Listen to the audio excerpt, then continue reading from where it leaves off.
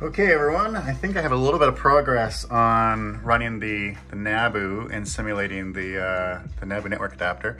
So what I have here is a program that I was able to get from York University's museum, and this program doesn't require any iOS, any operating system. It'll talk to the hardware directly.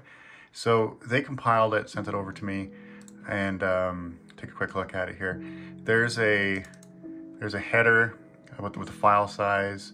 There's information about the tier and channel, and then at the very end here is a checksum.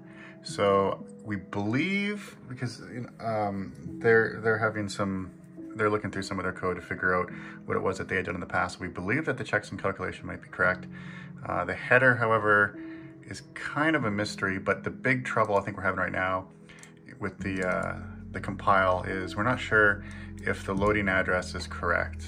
So what I've been able to do at this point is,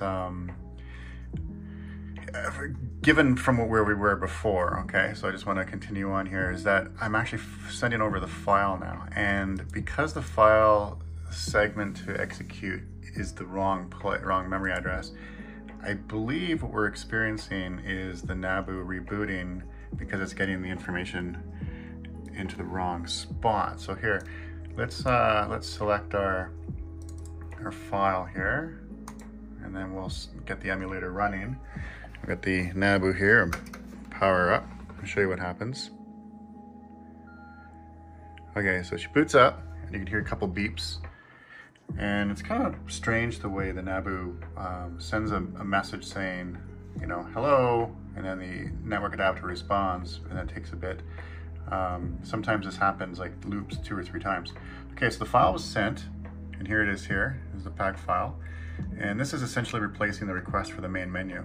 So we can see here we got our please wait loading, and the NABU responds with a couple 83s, which is pretty much just a hey NA, are you there? And then it reboots. And now it just keeps beeping.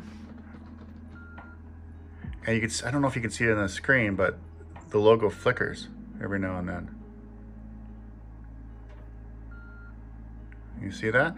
So when it rebooted, it garbled and everything is normal.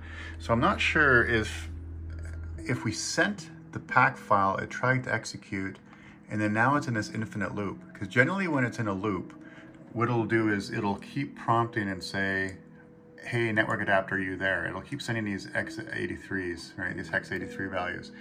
And we see here, that's how it starts. That's how the whole process starts. So it stopped sending these hex 83 values on the reboot, which means I would believe that it's got some code in it now, which we gave it, and it's trying to run that code, and it just keeps rebooting over and over and over again. So we might need to just figure out what address the sample program needs to run at. Okay, that might be all we need. Now we don't have an operating system, so we won't be able to talk to any CPM calls or anything at this point, but we technically should be able to talk directly to the hardware like this is doing here. So we have here the addresses for the VDP and the keyboard to be able to retrieve some keyboard data. So we haven't given up yet.